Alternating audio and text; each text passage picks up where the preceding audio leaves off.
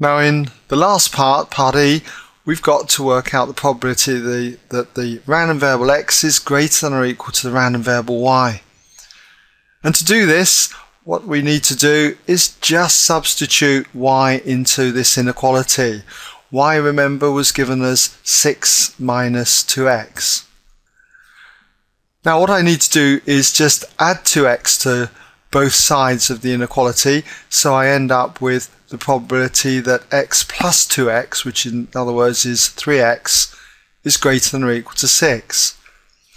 And I can now divide both sides by 3, and this is the same as the probability that x is greater than or equal to 2, 6 divided by 3 being the 2.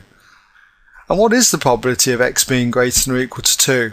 Well, clearly it's the probability that x equals 2 plus the probability that x equals 3. In other words, a plus 1/5. And we found out earlier in the first part that a was a quarter, so we've got 1/4 plus 1/5. And a quarter plus a fifth, well, that makes a total of 9/20. Okay?